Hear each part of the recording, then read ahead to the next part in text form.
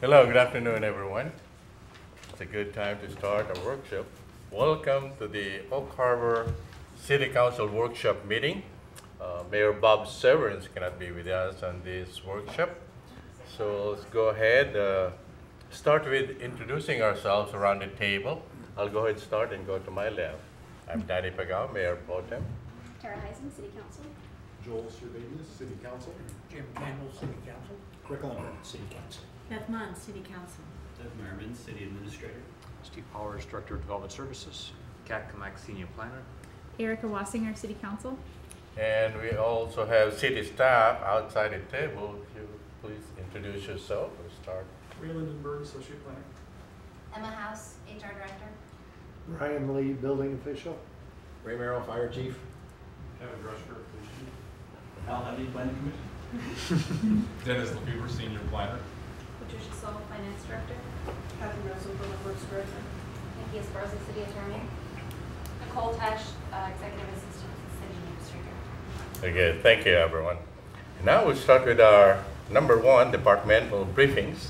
This is the Arts Commission update from the Development Services will be presented by Mr. Kakama. Thank you. Just wanted to give the City Council a couple of items that are kind of precipitating at the Arts Commission level and an agenda item that's coming forward to you at the next meeting. So first I'll touch on the agenda item that's coming to you at the next meeting. I have copies of the agenda bill here and an exhibit. Maybe you can go this way. So as the agenda bill is coming around, I'll just kind of give a brief intro. This agenda bill is related to the art piece that's proposed on the corner of Highway 20 and Northeast 4th. This is the one by the Farmers Market. This is the one that's called Autumn Leaves, and the exhibit is coming around from the other side. It's on the southeast corner, right by the fields, by the middle school. This piece is about 15 to 20 feet tall and 45 feet wide, and so it's a fairly big structure. And we awarded the contract to make this piece to Architectural Element from Bellingham. They do a lot of metal work and they do a lot of art-related projects. So at the end of last year, the City Council actually approved an amendment to their contract. They had 1 year to complete the project. We had some difficulty in how the pipes were being able to bend. It took some time to find the right place to do it. Eventually we've got that done, and now we're working on some of the leads and kind of what metal and how to make them light and so on. So there's some work that's continuing to be done on this project. So we wanted an extension of the time, and so in December we came to City Council, and the council approved an amendment to extend the time for another year so that we can continue to work on it.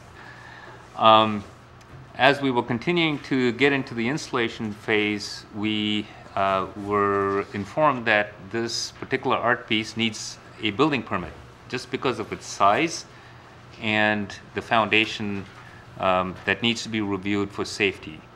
So this was not anticipated when the project first started, to get a building permit. In order to get a building permit for this, we do need an engineer to do some wind analysis to it. So for example, one of the leaves that's here, the topmost leaf over here, if you see the pipe that it's connected to, it's connected at least 20 to 25 feet away to the foundation. That's a structural analysis that needs to be done in order to determine whether that foundation is going to be strong enough to do it. So the building permit requires an engineer, professional engineer, to do it. So there's two ways we could do it. The city can go out and hire an engineer to do this analysis because it is a project that we commissioned as a city. Or we can ask the artist to hire an engineer and include that service into their contract. We think it's time saving and resource saving to ask the artist to hire an engineer to perform the analysis for the building permit. So we want to amend the contract and include a cost for the engineering services for this project. So we're bringing forth an amendment to you at the next meeting. The cost of engineering services is about $3,200. So this would be in addition to the cost of the project. So this is something that we've learned recently in the last 2-3 weeks, and so we'll bring that forward so we can do all that analysis and then get it permitted in order for construction. So this is just to introduce this item. Any questions? Thank you, Mr. Khan. Any questions? Mr. Baker? Thank you. This is a big piece. I'm excited for it. 2 questions. Is the tubing, you said it's switched around as opposed to square. What is the actual, it says steel, but is it stainless, or how do we protect that from the elements? It's now, it's not a square, it's a circular tubing, Right. and it's steel. It's spray painted, and we hope that that withstands the elements, or?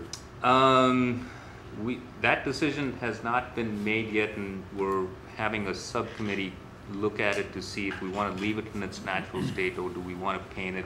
They're looking at the leaves right now, and they're looking at a couple textures on the leaves, and they want to be able to match it up with that, so that decision is still pending. Okay. I'd just be curious to, we want to make it as maintenance-free as possible. And then Yes. the other question, you talked about engineering and that big, long 20-foot span. Is it so inflexible that they couldn't connect that reverse S right below it and touch some of those pieces together? There could be, yes, and all of those needs to be engineered. We don't know how each of these tubes will connect to each other. We also want to look for safety, where we're cinching points. So there's more work to be done in the design of it. But yeah, we're working on all of that. Thank you. Mrs. Mike? Oh, thank you. Do you have any doubts or reservation about the artist picking an engineer?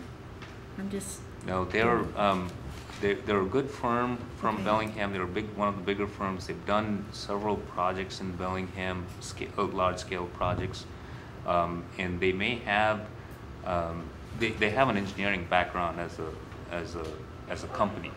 It's not a single artist. It's a okay. It's a company, and they're metal fabricators, and they do a lot of metal work. So I have no doubt. Okay. Yes. I just thought artist going through picking out an engineer and Yes. wasn't so sure. Okay, thank you. Thank you, Mr. Albert. Thank you, Mayor Pro Tem. So, Mr.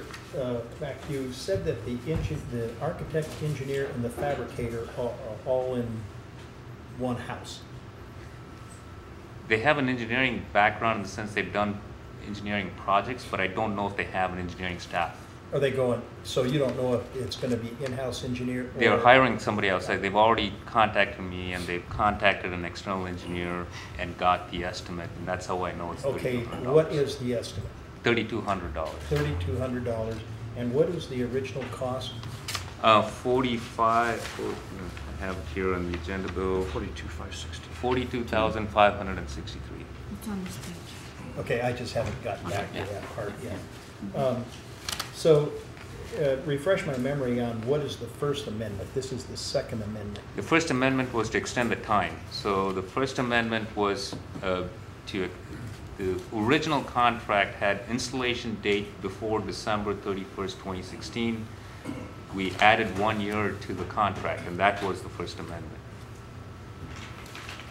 And do you think it's necessary to add 1 year, an additional 1 year? Why don't we get this wrapped up in 6 months?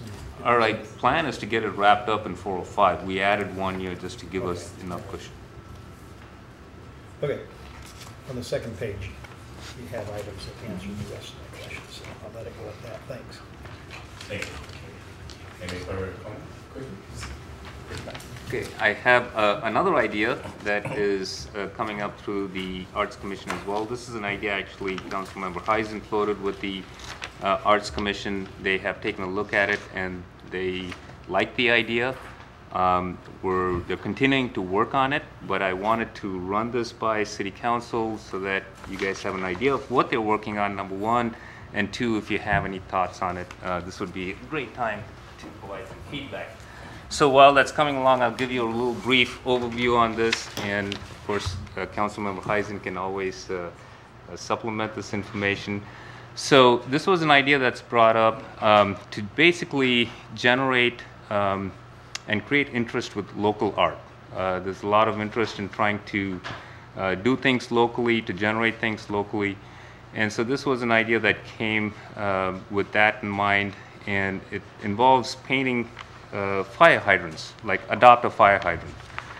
And the idea here is that it would be, let's say, along Pioneer Way and Highway 20, the two most prominent visited areas in town for visitors.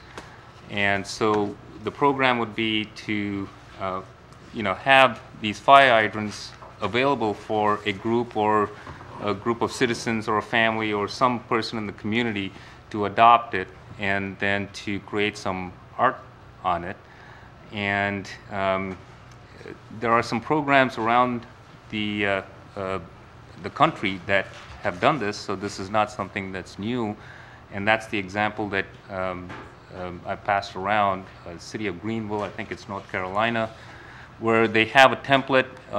They open it out for the community to generate ideas. It'll go through a review process, and then eventually they'll get to paint the fire hydrant based on the approved design. Of course, this is a program. We'll have to come up with criteria that's suitable for painting fire hydrants. We have to determine what kind of paint, who supplies the paint. There's still some questions on how to actually get this program going, but nevertheless, it's a good idea to explore, and the Arts Commission is behind it. So I wanted to introduce this idea to City Council and generate some discussion on it. And if you have any thoughts, if this is something that we think is not a good idea, this would be the time for me to know before we invest a lot of time in it. So I wanted to bring this up as early as possible so that you have a view on it and can provide some input on it. Questions? Any comment? Mrs. Smart? So I'm guessing the fire department is just now hearing about this? No. No. Okay. Before even I could take it to Arts Commission and allow them to weigh in, I wanted to make sure that the fire department is involved and they're okay with it. So I am coordinating with them. There's more work that I have to do with them. There are some requirements. Every fire hydrant has a number. Those numbers have to be visible. So there are things that we have to design to make sure that their duties are not compromised and these fire hydrants don't become camouflaged and they can't find them. So we'll have some criteria for that, but I think they're okay with that. We'll choose the appropriate type of paint that'll work for their purposes as well. So yeah, they're okay with that. I think it's a great idea, especially if we dictate what type of paint, the criteria for it to last, but there's a point where it will fade. So do we have a backup program when it gets chipped, dinged, or faded? So we'll have to develop that. So the initial idea and thoughts are that if somebody adopts it and the paint is, let's say, good for 2 to 3 years probably, depending on the quality of the paint. If that group wants to continue to adopt it, they can continue to repaint it. If that group has disappeared, moved away, and there's nobody there, now I know the fire department has a cycle where they hire volunteers to go paint this, so that will go back to whatever the original paint was, and if somebody else comes forward to adopt it, they can. So hopefully we won't end up with faded art in the process. So it will be like a revolving art. If there's somebody to take care of it, they can take care of it till the time they can. If they can't, then it will go back to being a regular fire hydrant. Okay, thank you. Mrs. Schwarzenegger? Yes, I think it's a great idea. I think maybe it was a year ago we were at an AWC conference and one of the classes was all about parks and art and ways that local artists and community members were able to participate in art in public spaces and how sort of powerful that was for the community. So I think it's a great idea. I think too, I don't know where we have fire hydrants, but you know, along Bay Shore too is heavily foot trafficked, and the parks and anywhere close that I think people are outside and able to see it, and you know, something neat that may draw people outside. Absolutely. Walking on our streets and in our parks, I think it's a great idea as long as it's safe and follows all of the rules and isn't gonna hurt anything. I think it's a great idea. Yeah, I think we can start off with the downtown and Highway 20, see how the program goes. If there's enough interest to, if all the fire hydrants are taken and there's more interest to expand it, we'll definitely come back here and see what areas we can expand into. We definitely don't want to just at the very offset open it out to any fire hydrant in the city, because they'll be spaced out and there are issues with that. So we can start with specific areas, and if there's interest, we can expand the program. Good. Ms. Albert, go ahead. Yes. If some of my cougar friends decided to paint one with a cougar on it, and I brought my husky dog by, would that be considered a misdemeanor? I'll let the police or the fire handle it.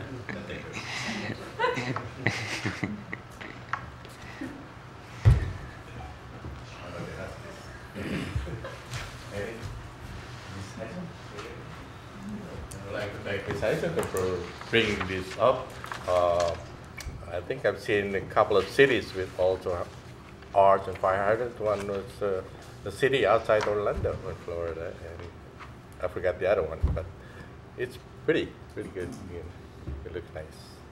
All right. Thank you. Thank you.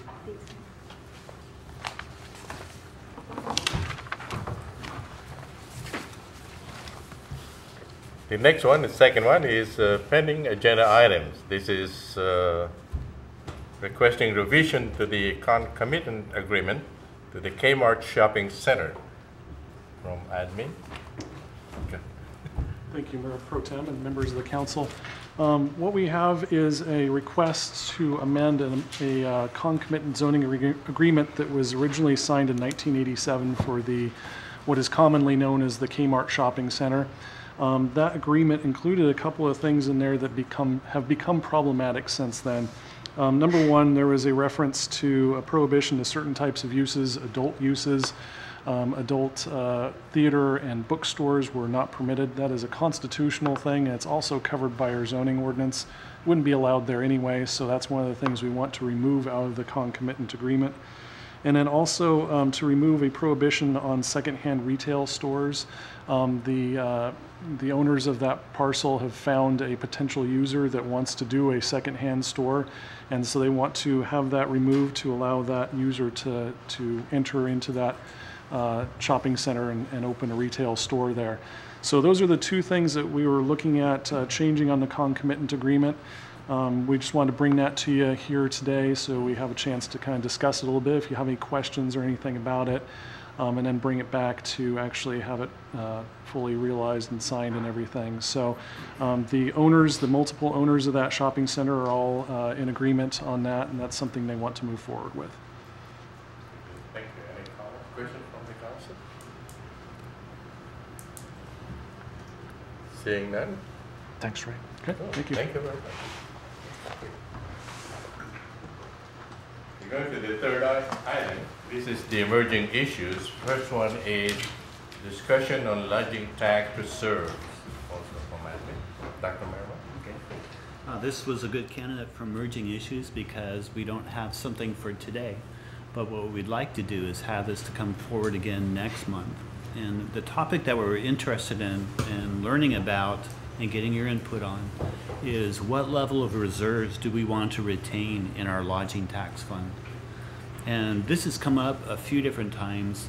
Primarily we've heard it the last couple of years when our LTAC has met and when they're trying to decide how much money are we going to have in the grant program that year. We used to run anywhere from 15 to 20,000 a year. Lately you've seen we've done a lot more than that. But the question is, how much money do we retain in there if we were to get a project or a capital acquisition or something we want to do at some point where lodging tax would make sense as a means to bring people to Oak Harbor.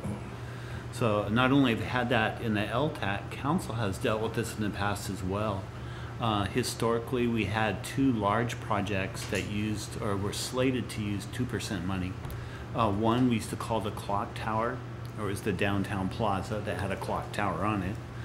That has since come off the books. We took an action a couple of years ago to remove that one. However, we still have an adopted plan still outstanding that used a significant amount of 2%, and that was the Roger Brooks plan. So even though there's probably some items in that plan we may not do in the future just because the environment has changed, we still have a commitment somewhat to keep that funding in place should we decide to do those things. So there's some discussion we need to have as far as what commitments do we have in the past, are they still valid today? And then as we're looking forward into the future, what things do we want to think about where lodging tax might help us achieve those things if there's a tourism element to those items. So that's a discussion that we need to have. So what I wanted to do is at least bring that up and start that conversation so that perhaps next month we'll bring that forward again. And if you all could be thinking about, these are some thoughts I've had, something I would like to do, something that we could probably use some of that 2% for. So we can have a discussion that better defines how much we're keeping in reserves. We'd like to be able to provide that answer to the community when they're wondering, why don't you put the whole $600,000 you have in the fund into grants this year? Well, we have to remember that the state, their design for the lodging tax program is you want it to be sustainable. It's not spend it all this year and then we're back to $15,000 again. So we want to have some good discussion as far as what we think our policy would be, how we want to divide that up, what do we want to keep in reserves versus spend. I think it would be helpful to the LTAC as well. I think when Mr. Campbell was on the LTAC a couple of years ago, the LTAC themselves went through an exercise to try to make that decision.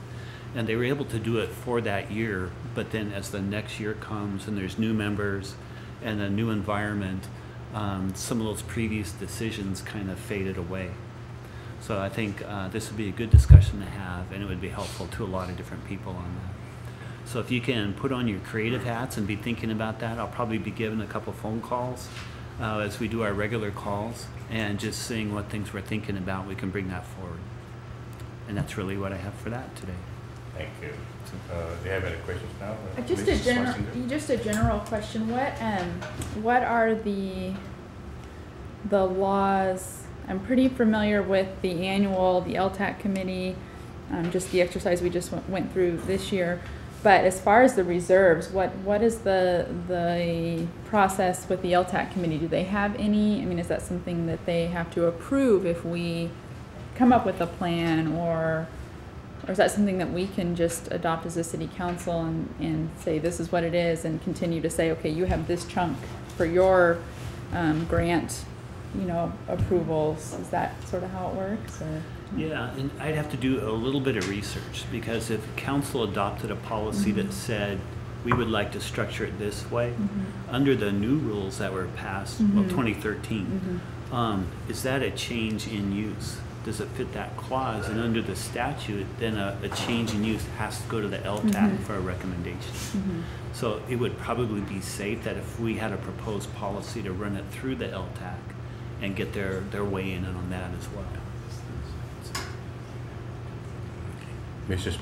Thank you. Do we have a plan that you would like council to discuss this so that the LTAC can start meeting earlier than October, like maybe August even, and they have a few months to go through and digest things instead of like wham bam and that's it, and everyone seems to kind of be upset. So could we move it earlier, and then this decision we can sort of coordinate it between the timing between the two? You bet. And we noticed that this year, where we used to have maybe 5 or 6 applicants, this year I believe we had 14. So just even logistically trying to process all that and getting enough time to get good input and conversation, we need to start earlier. And that's the goal for this year, is to do that. Okay, thank you. Thank you, Mayor Pro Tem. Mr. Merriman, can we use those funds also for city project, for example, improvements in Windjammer Park? Yes, you can. Do keep in mind, though, that even if the city wants to use those funds under state law, we're considered an applicant for those. So we still have to apply for it? We still have to apply and send that through the LTAC to get their input on that. Okay. But you can use those. Thank you. Any other comments, questions? Dr. Merriman, You planning to have a special workshop for the council for this subject, or you talk about the retreat for the council? Can we incorporate that in that manner session? Sure. The retreat that we're potentially looking at, you'll be getting more information on this, will probably be in April. So probably what I would suggest doing is, why don't we bring this back in February at this workshop and have those discussions. April might be waiting a little too long, but depending what comes out of those discussions in February, you know, we can bring those up or see where that leads, and maybe that would be one of the topics on our retreat agenda that we talk about. Okay, thank you. Sure. Any further questions, comments? If not, thank you. The next one on item 3B, this discussion regarding security cameras in downtown Oak Harbor. Again, we'll make presentation. Dr. Merriman. But this was an opportunity that came up at one of our previous council meetings. Councilmember Heisen had brought up the question of, could we have a time to talk about cameras in the downtown? So what we wanted to do, at least have an open discussion on it, because we don't have a staff, you know, recommendation or anything on that yet, but we're interested in knowing what other council members feel.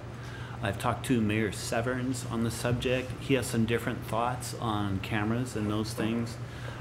We've also run it through staff. Nikki Esparza has given it some legal considerations, as well as Chief Dresker has some thoughts on it and experiences as well. So really today there's not a suggestion or a recommendation from staff. We want to open up the discussion and give Councilmember Heisen an opportunity to expound a little bit on what she would like to do, if you would like to do that. Otherwise, it's just an open time to address the topic. Thank you. So who would like to start? Anyone? Any comment, questions? Go ahead. Let's start. I suggested this after seeing a couple of different demonstrations of security cameras at a number of conferences, and I was extremely impressed at some of the devices that they have out there and how flexible they are and how high quality and how inexpensive they are. And so, you know, pair that with all of the vandalism and stuff that's happening downtown that everybody's complaining about, and we need to hire more police, which costs a fortune, versus put up a $7,000 or $8,000 camera that can see 24 hours a day in 360 degrees. So, you know, no human can do that. So I thought that was a possible solution, deterrent. You know, I'm not sure. Lots and lots of other cities have done this. I've talked to people in those cities. They've had nothing but good experiences with it, and it's hard to quantify whether or not it prevents things, but it certainly helps figure things out after the fact. So I think the brand that I forwarded you, they can be moved around. They're not fixed, so if there's a specific event, we can move them. So I thought maybe it'd be cool to start out with one or two and see, and ICOM can tap into them and see exactly what's happening in real time if there's a camera near a call. So I just thought it was worthy of discussion. Thank you. Mr. Chapretis. Thank you. I'll be curious to hear what Mrs. Sparser, Chief Dresker has to say, but I would very much support it. Anytime we can use technology to increase efficiencies, unless it's just astronomically unaffordable, I don't know why we wouldn't do that. So I'd be curious to hear any research and or experience you've had, Chief, as far as it being productive or effective, whether it's for prevention or, as Mrs. Heisen said, modeling what happened after the fact. So.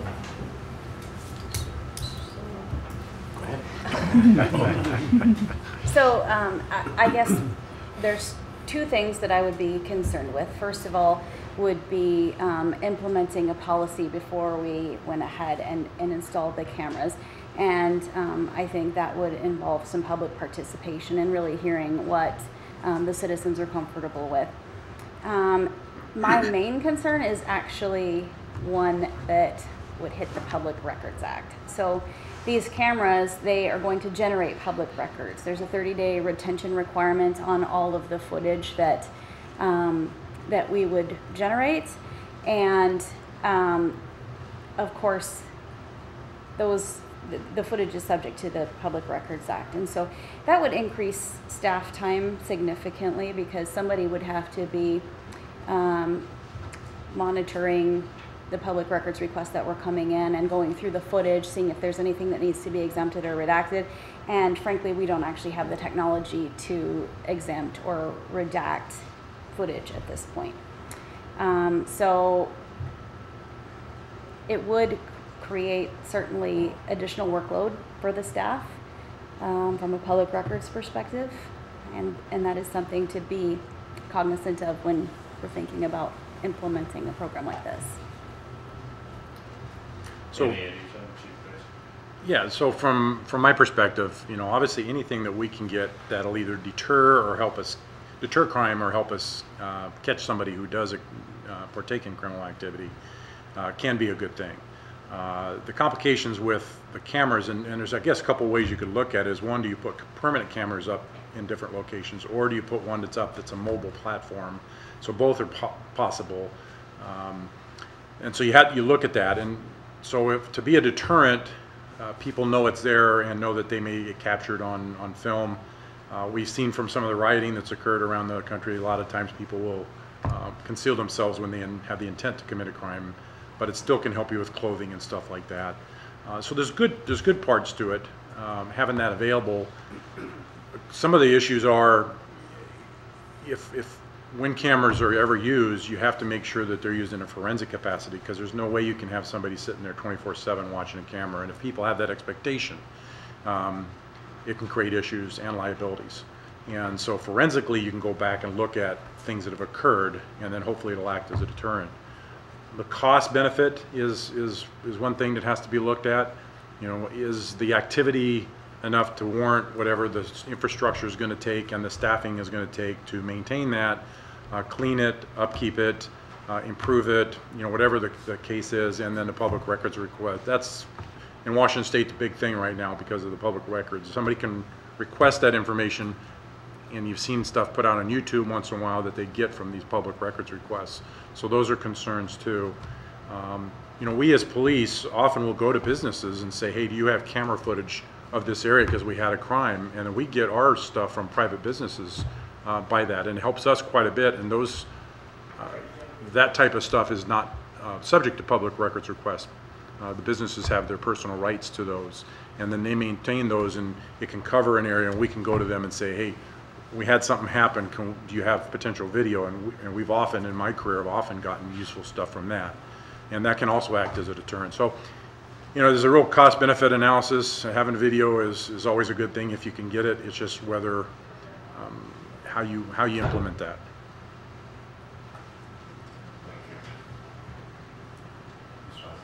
Yes, we have one of those businesses personally that uses cameras, and the type of cameras, just, I know this is a real personal business thing, but they are real easy to search. Ours are real easy to search for a certain time or a certain transaction. You know, it's very high tech, the system that we have. But what I have noticed in our business with our cameras, and I guess this is a question, is that even if someone is caught on camera doing something illegal, or what we perceive to be illegal activity that we would call you guys, we've had experiences where you'll come in, and even based on the footage that you see, you still can't make an arrest because it just wasn't enough. It happens often. You know, if something was there that legally you can't even do anything to help. I mean, you can question, but so I know it's a what you're saying is the benefit, is the cost of it worth, you know, worth putting it in and worth doing it. But I will say too that again, in my experience, especially at Volunteer Park, which is right by the skate park, my husband and I volunteer in that park in this all spring, halfway through the summer, and then all fall, and it's a problem. It's a problem with graffiti. It's a problem with people breaking into the buildings that are there in our park, the dugouts and the score booths and our equipment sheds. It happens on a weekly basis. It seemed like that's something we would have to call and make a report. And we started doing that weekly just to have the public record of us saying that there's a problem. So I would, to weigh that, would a camera out there help with that, help deter that my husband and I are putting in our time to clean it up before I get there 15 minutes before every practice, to clean up beer bottles, liquor bottles, cigarette butts, trash, used condoms. I mean, you name it, we've cleaned it up out there numerous times. So I can see both ways, but it's, I think, a real toss-up of weighing the benefits versus the cost of the system. But I think it's worthy of a discussion. Thank you, Mr. Humbert. Thank you, Mayor Pro Tem. Do we really have a problem downtown? I think this was directed to the downtown area initially. Do we really have a problem down there that cameras would be a deterrent? It probably is determined by who you talk to and the perspective. I know the Downtown Association, wants to have a clean environment, wants to have an environment free of any problems, just like anybody else does. And so I think it's a matter of perspective. We had the recent thefts that occurred down there from the holiday decorations. I know that was something that was disturbing to the downtown environment, as for most of us.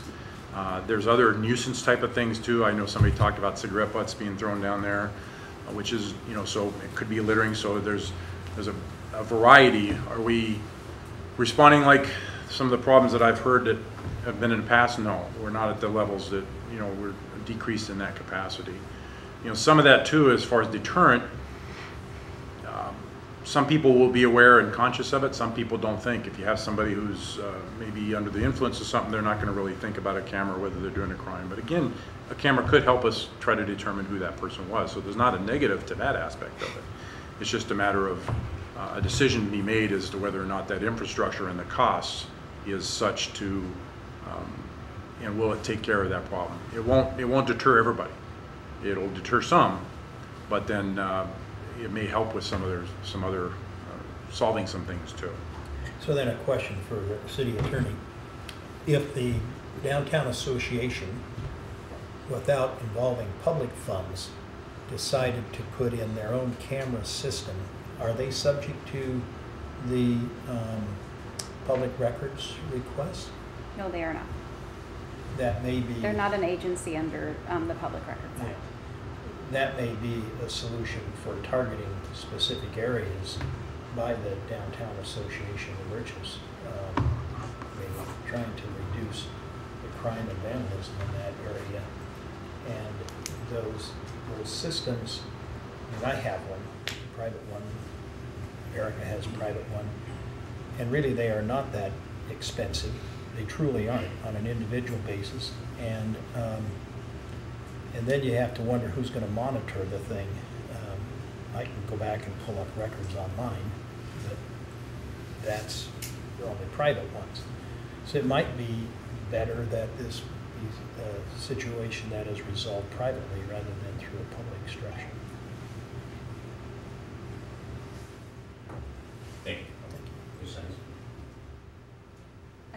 To comment on Mr. Allenberg's point, my concern with the Downtown Association owning the cameras is that they would be the only ones with access to the footage. It wouldn't run through ICOM, it wouldn't be accessible by the PD, wouldn't be accessible by the fire department, etc., which is part of the benefit, in my view. So, just throwing that out there. And we currently have cameras here at City Hall, at the treatment plant construction site. There's one in front of ICOM. Is there one at the police station? We have internal, just for internal. Okay. Have we gotten public records requests for footage of any of our existing cameras? Not that I'm aware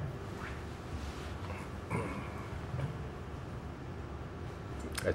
Thank you, Mr. Rubatis. So it does bring up an interesting point. Joe's over there somewhere. Do we have? Are we recording? You say it's an internal camera. I've seen them there when you go in the front lobby of the police department. Is that not recording to a hard drive? Is it just replaying on, or maybe you don't want to say? To my knowledge, it's just a visual thing for our jailers who are watching the inmates and stuff. Okay. So, the thought I have, and I'd still like to research this issue some more, is you may have an area that says this area under video surveillance. and we could have 2 cameras mounted there, and maybe those cameras record only during certain hours. We know when prime time problem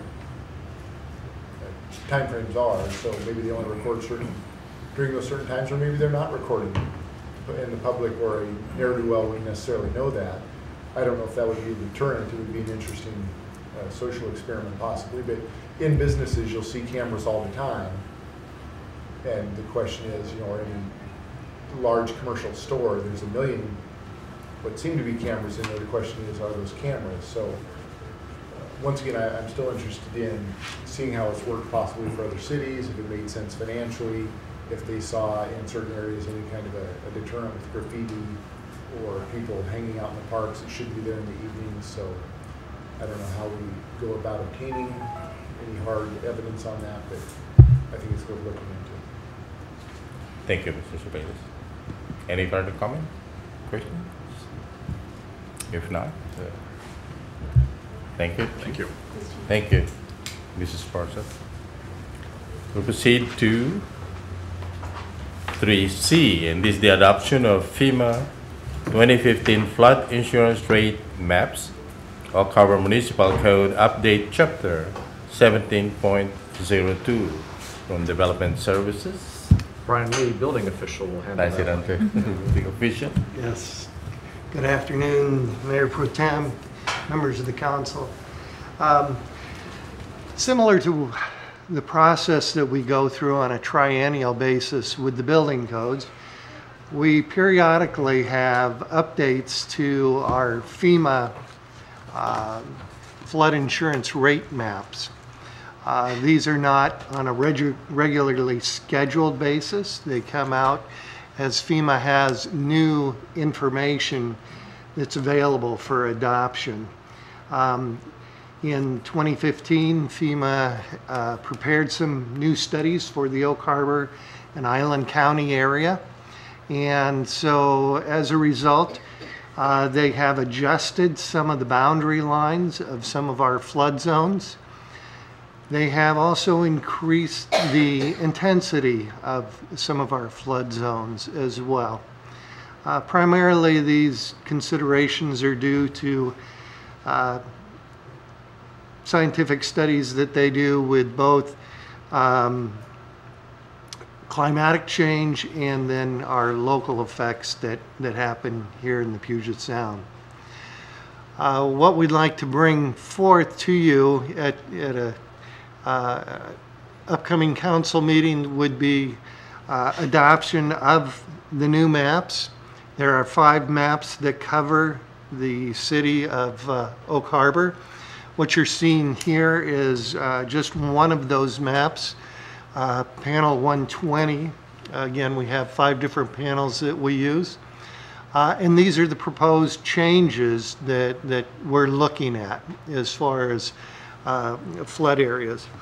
And so, again, as I mentioned, some of the changes would be expansion of the boundaries and then increase in intensities or elevations, if you will, as to what expected flood areas may involve.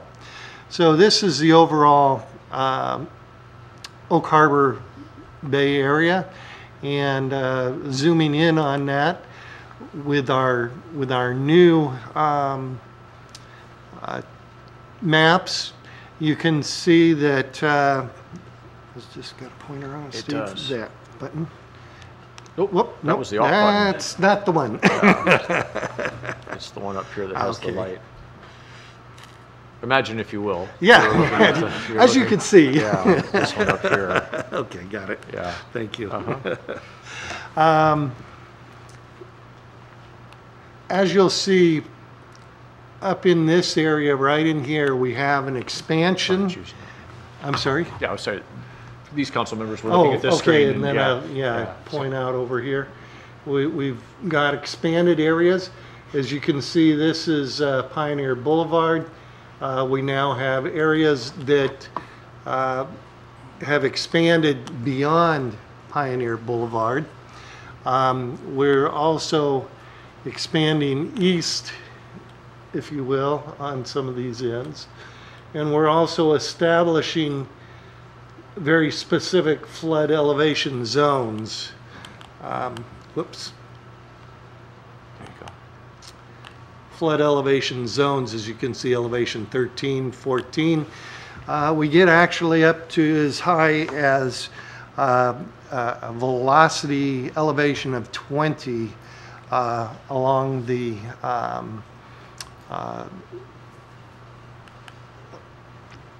oh, did I turn it off again? I think so. Okay, I'm There you sorry. There it goes. So, okay, as we get down into these southern areas of the town, so we've got a significant change within those areas.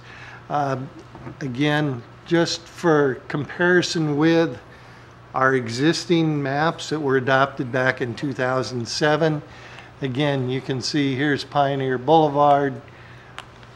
There's no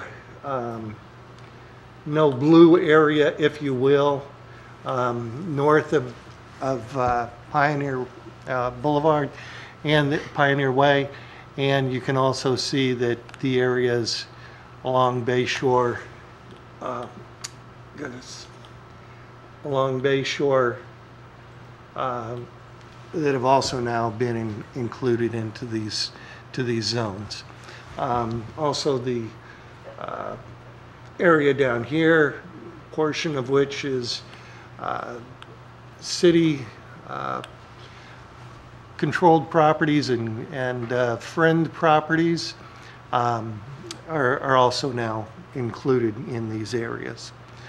Again, this is an informational, we're bringing this forward to you as a piece of information that it's going to be coming up at a near hearing, and we will also eventually, as part of this, be working on the critical areas plan and providing updates that would reflect these particular changes that are necessary to remain as a partner in the National Flood Insurance Program.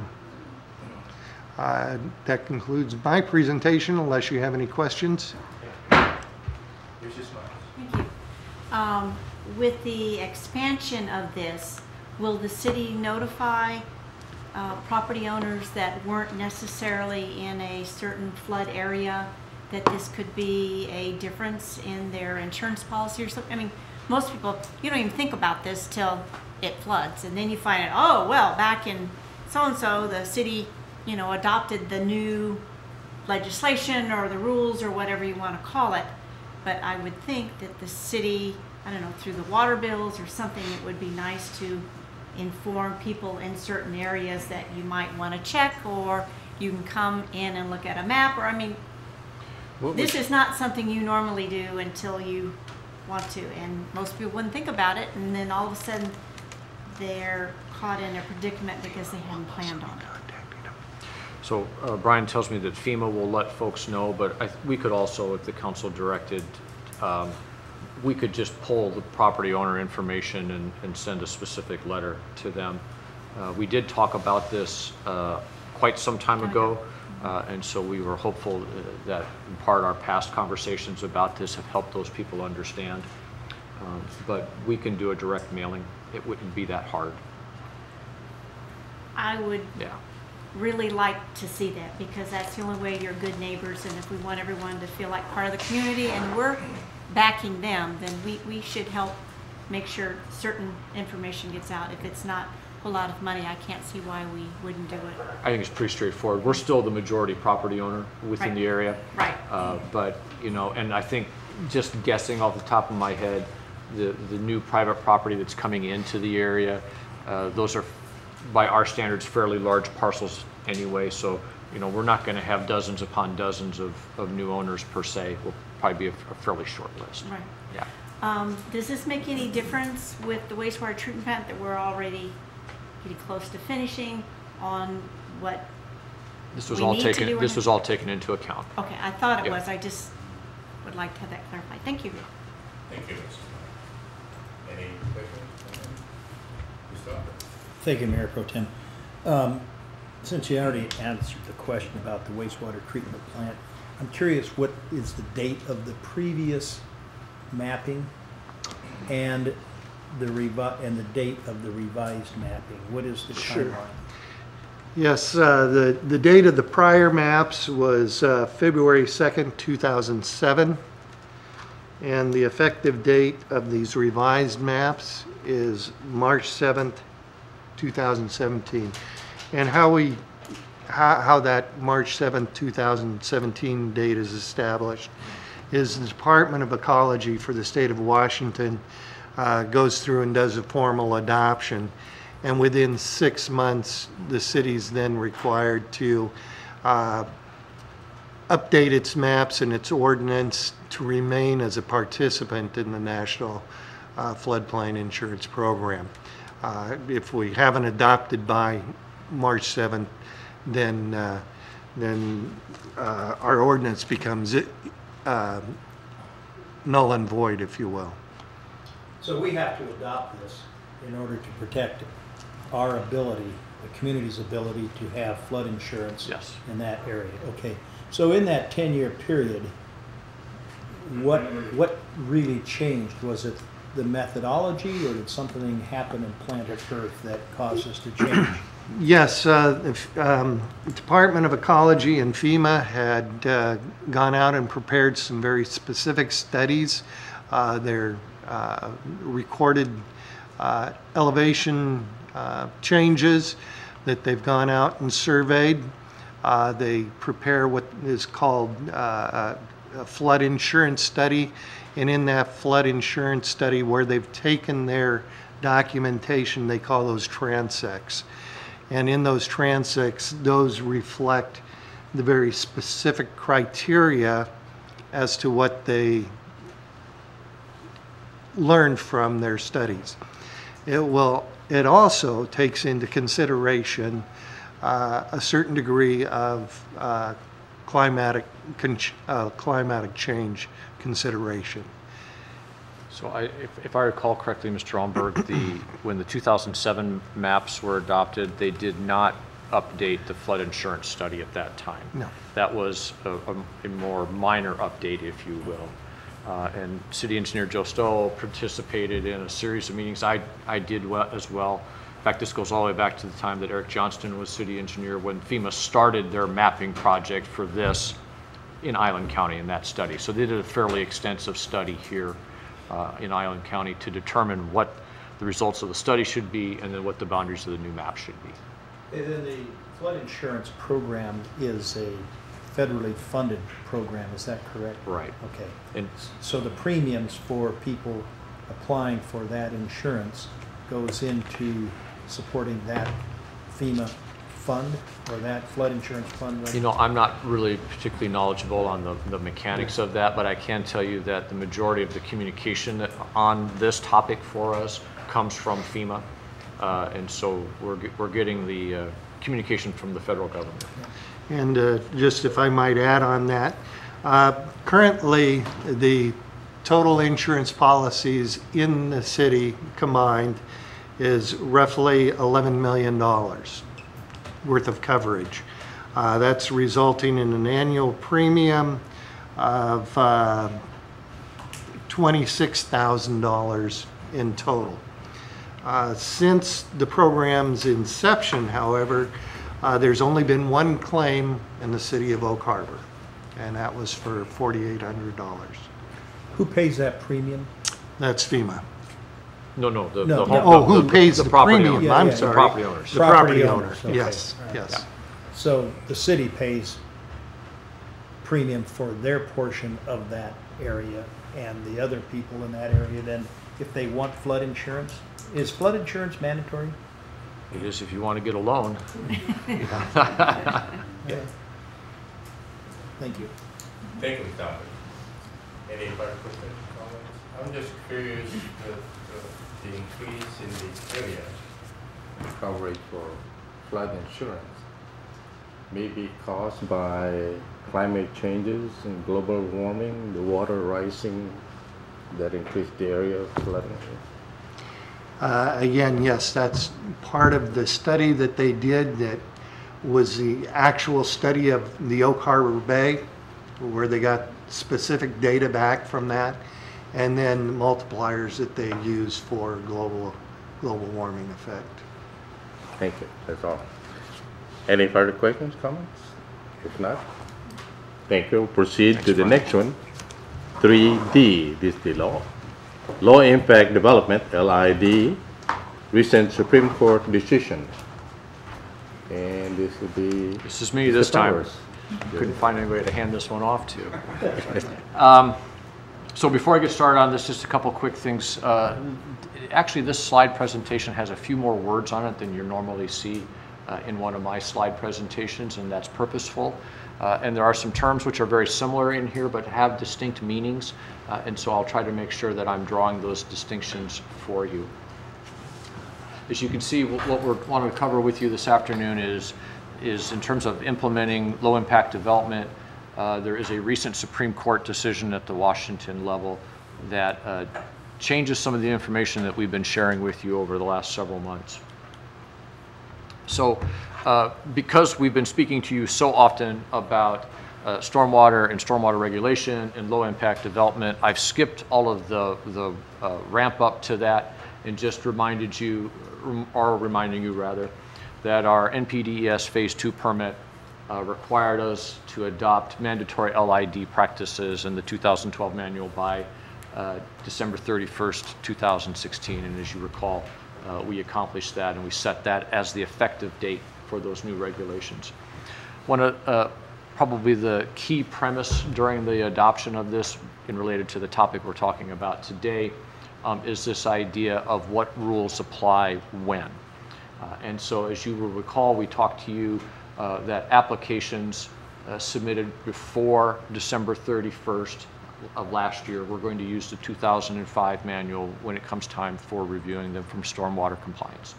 And applications, probably the easiest way to think about that today is think about preliminary plats, because that's the one that I think you had the most questions about, and it's probably the easiest project for us to think about. So preliminary plat applications, but again, it's broader than that, submitted after that time frame, we understood that we'd be using the 2012 manual. And this understanding, this premise was based on the idea of the vesting doctrine and a recent court decision. I have a feeling this might be the older version of this presentation, but I will make it do. So what court case am I talking about? It's one that's known as the Snohomish County et al. Versus the Pollution Control Hearings Board. That's a state hearings body. And that really had to do with whether or not stormwater rules were things which could be treated like land use controls, right? And so what does that mean to us? Why is that important? I'll talk about that.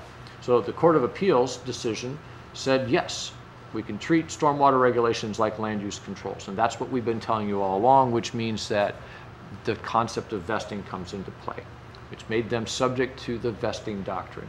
So what that really meant was that the rules in place at the time a complete application is submitted are the rules that we're going to use to review and approve a project. So let's go back to this slide. That's what gets us to this idea that applications submitted before the December 31st deadline were going to be used. They would have vested to those rules which were in place at that time, which was the 2005 rules.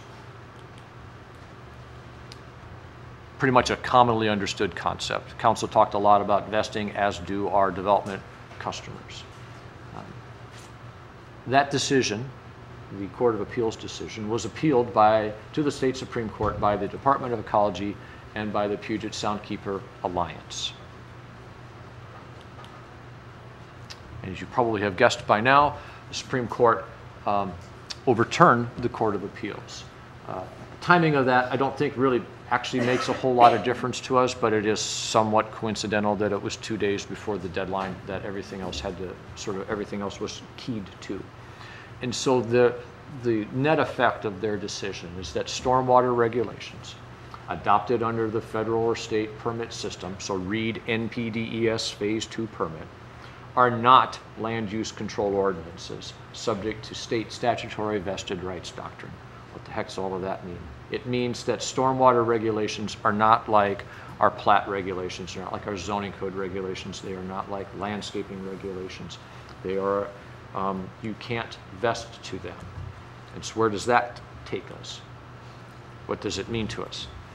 It means that projects as a whole do not vest to the stormwater regulations in place at the time of a complete land use permit application. For example, a preliminary plat. So, complete land use permit applications submitted before the deadline do not vest to the 2005 manual.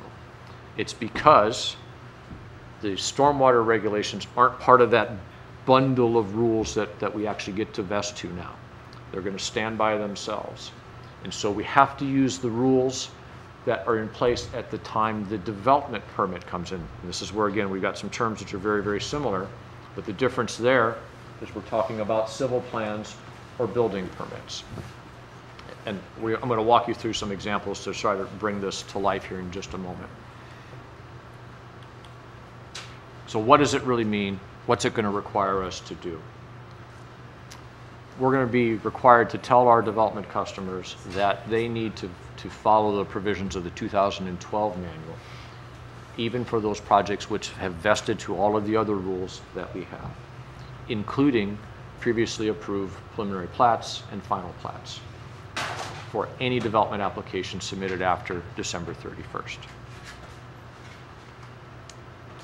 Now, I know this is a little hard to read, and this is where I got into the part about extra text than what I normally do. I have this on a sheet, so I'll hand this out in just a moment, but if you'll allow me to walk you through 3 examples, I hope that this will make this topic a little more clear for you. So example number one is we have a preliminary plat approved prior to the permit deadline. So we got a plat approved prior to December 31st. But they have not yet gotten to the stage where they submitted what's called here a development application, but what you typically hear us call civil plans or construction plans, or sometimes you might think about them as engineering plans. So we have the plat, we know what the subdivision is going to look like, but we don't have the actual engineering drawings yet. They haven't been submitted by that date. So the plat now has to be subject to the 2012 rules, as do the individual home sites themselves. So plat approved before December 31st, 2016, but we're going to tell them that their engineering has to live with the new manual, and that their home designs and their individual plot plans will have to live with the 2012 manual. The second example is that, okay, we've got a plat that was approved, and now we have those engineering plans approved prior to that December 31st date. In this case, the plat is okay. It gets to live under the 2005 rules, but the homes themselves are still going to have to follow the 2012 manual because of when the building permit came in. It's going to come in after the end of the year. Final example for you is a final plat. So now we've got final plat, it's recorded, those lots legally exist. It was done before the December 31st date. Construction of individual homes are already underway, but we're within a 5-year time limit that applies to vesting. Good news is the plat's all right. It does not have to change the standards that it lives with. The not so good news is that any of those building permits that come in after the first of the year will have to follow the 2012 manual, even though the house right next door may have had to follow the 2005 manual because it was submitted before the end of the year or it was built last year. And again, I have that this is on a handout so we can share that with you. I'll take questions in a minute, but maybe I'll get to the last, to this slide. So we absolutely have projects within Oak Harbor that are affected by this ruling.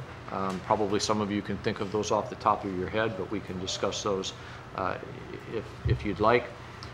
We're going to do our best to communicate with the project proponents, informing them of this change.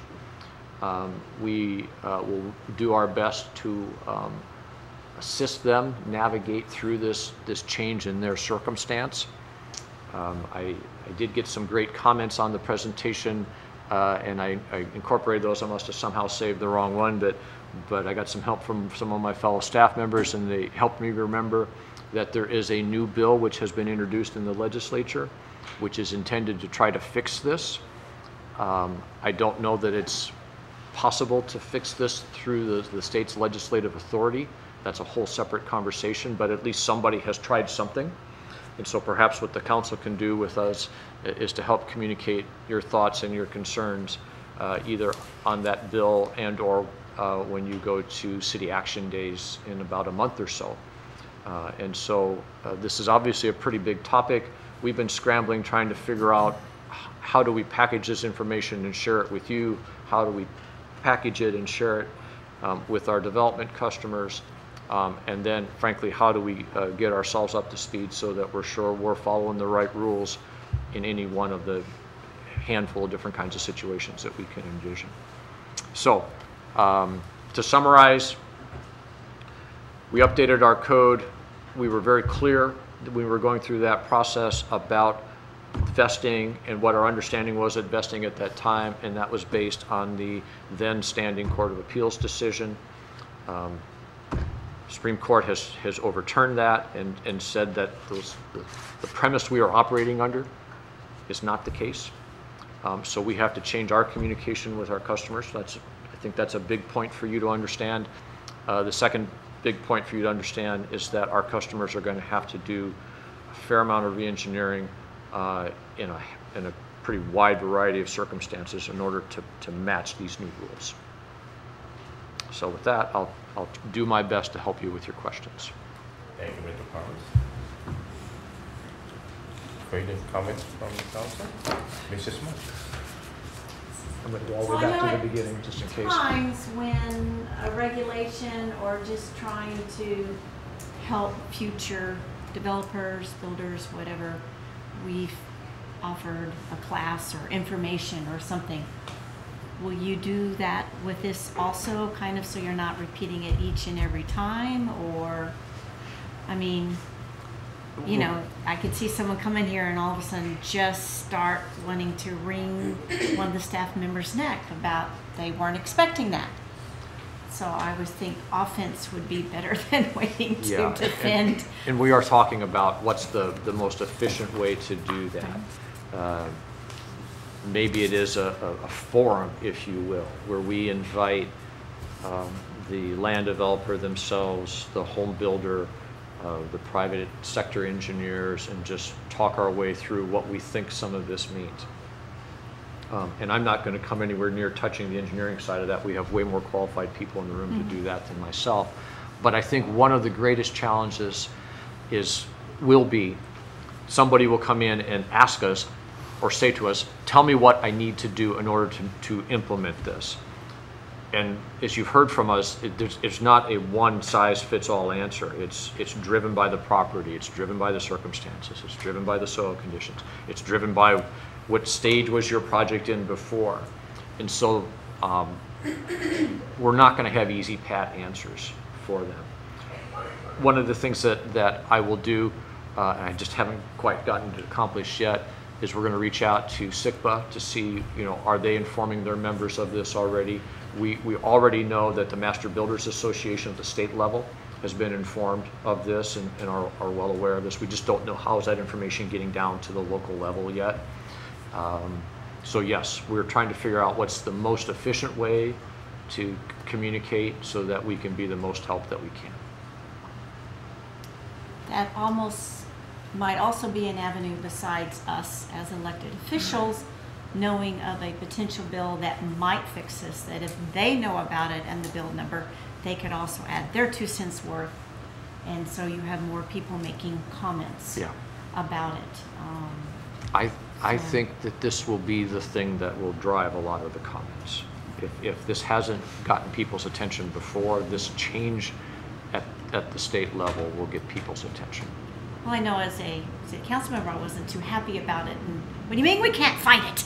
I mean, we were pretty wound up as a council about this isn't fair, this isn't right. And I think Mr. Bluth was pretty well battered and beaten in some of the meetings, being the only one to say, wait a minute, hold on, why not, and being shut down. So I think this will be a very big deal, but I would hope that we would try, I mean, we've got the information, but kind of like the FEMA thing, help get the information out, and hopefully you won't be attacked too terribly much when they come in to do a permit.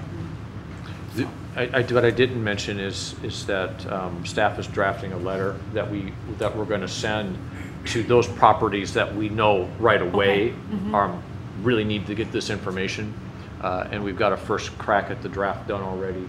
I expect to have that done here fairly soon, and we'll get that out to the applications which are currently pending with us, or the ones that have been the most active, and so that'll be our initial approach, is to get the word out quickly and then figure out how do we try to maybe communicate with a larger group. Would it be possible to let the council know who, because sometimes we get strange phone calls and go, your staff is changing the rules again, and if we kind of know who might, not Sure. that they will, but it kind of helps when we say, wait, let me investigate here, and I know they have a list, or, I mean. We'll figure out a way to make sure So the we're council's not not exactly caught flat-footed. blindsided either, not all the time, but I'm sure Councilman Almer gets a lot of calls from some people about, your darn council is changing the stupid rules again, why? So it just, It's a good point. everybody can kind of be on the same page. Yeah. Thank you very much, I appreciate it. Thank you, Further questions from Mr. Umber? Thank you, Mayor Pro Tem. So, Mr. Powers, let's say a plat, and there are some that exist here, where the city has already agreed you have a recorded plat. The improvements are put in. The developer has basically completed a contract, entered into a contract with the city to put in certain improvements. They're already in place. That's the agreement. It's a contract. But the house has not been built, but all the other improvements have been put in to serve that lot, and they've been paying utility fees for water meters and stuff like that. Are you telling me then that the people who purchase their properties and build a house then have to comply with the 2012, which means they have to go get an engineer, do a soils analysis, do a design for handling stormwater hard surfaces on that property? That is an addition to the contract agreement that that the developer or the applicant has already completed with the city.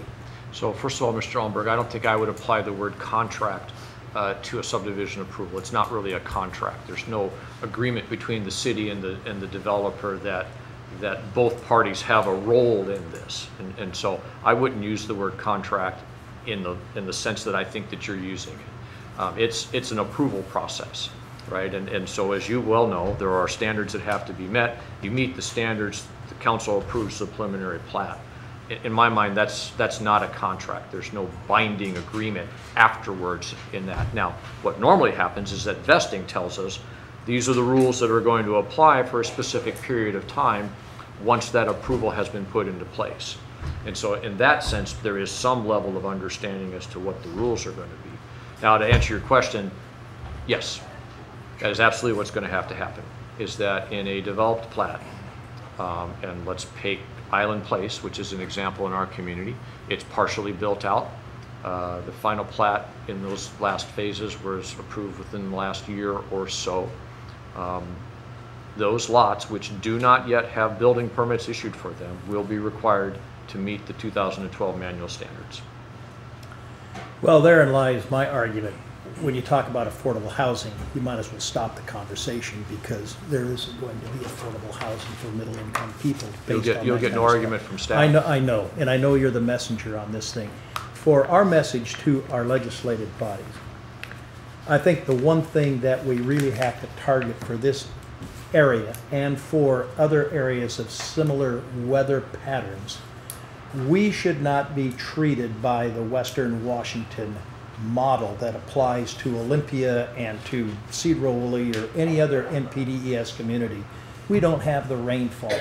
We don't have the need to handle stormwater to the same capacity that Olympia has or any of the other places with much higher rainfall. But we can change our FEMA map. Why can't we have a rainfall map also that's recognized by DOE?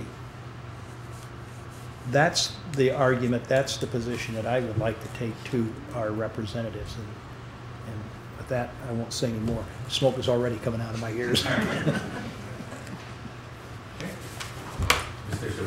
Thank you. I think it's just restating what's already been said. Can you go back to your old matrix, please?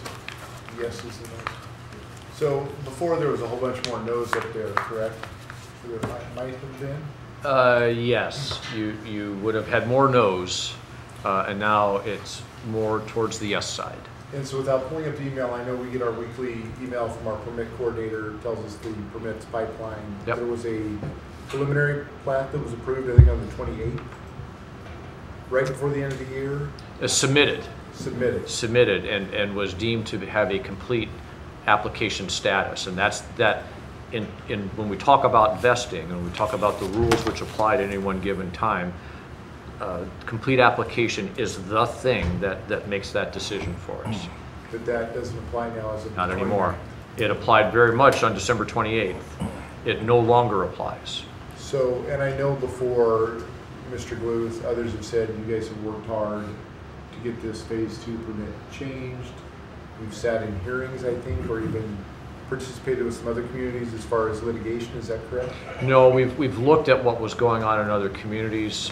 We meaning Brad and mostly folks from Public Works, have participated in umpteen hours of training and argued the more practical points of why things should be different here. But we have not, to my knowledge, ever participated in litigation that sought to get us out of the phase 2 status. I think if I could, Mr. Almberg has probably the best line of attack for us to pursue, which is if we're stuck living by the rules, let's make sure that we've got the right things which apply to us, particularly in the amount of how much stormwater we have to deal with. And I agree, I would very much concur. And so, Dr. Merriman, I would make a direct request to you to talk to the mayor that we put together a concerted effort as a council and administration to actually present this a very formal case to our legislators who are in Olympia. We actually had this conversation at the county this morning a little bit. Mr. Almberg came down and had a discussion with us about at the COG meeting about affordable housing.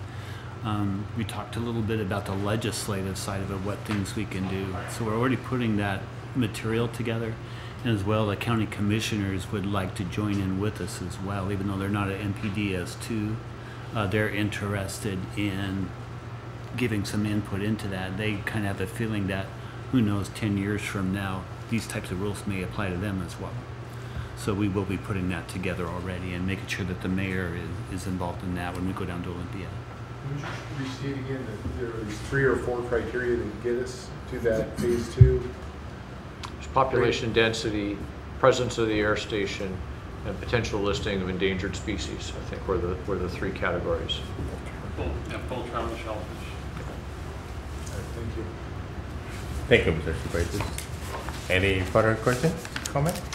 I do have a copy of the matrix and a real easy summary for you if you'd like. I also have a slightly more detailed summary that came off of MRSC's page that lays a little more of the detail for you. And for those of you who might be interested, I also have a copy of the Supreme Court's decision if you'd like to really wade your way through that.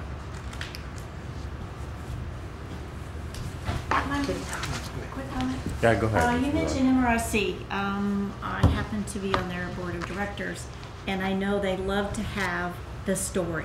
So whatever you decide to put together to send to the legislature with our story and our facts, please be sure I have a copy, and I will be sure that MRSC has it, because that's the way they also help defend things. They admit, done as well at being sure they have actual stories. Like we have been told from AWC to tell our legislators, don't just say, this is what we want, we need it, but what are some prime examples of it, and the same thing exists for MRSC. Plus, they are also fighting for their funding. So I think it will stay, but they're still going to have to fight for it. So I would love to also, when we have it, have something signed, and then I will make sure MRSC has that also at a board meeting. Thank you. Thank you, Mayor Pro Tem. I'd like to make one comment too about that LID manual. One of the things that I noticed reading into that as I reviewed this with Mr. Gluth is when you look at the participants and they talk about the participants, the groups who put it together, they went to public meetings, etc. One of the things that glared at me in terms of participants in putting that together, there were approximately between 20 and 25 participants listed on that.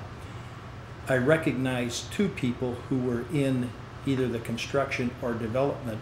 I did not recognize anybody else from any other segments of the economy participating in that.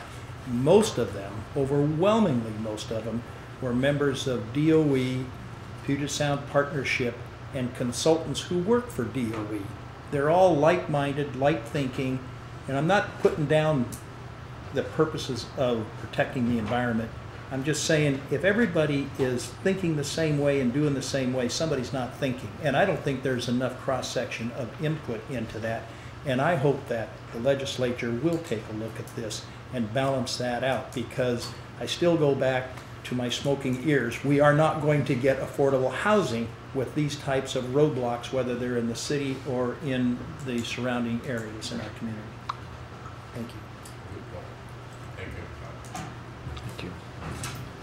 Any further questions, comments? If not, thank you everyone for participating. That concludes our workshop meeting.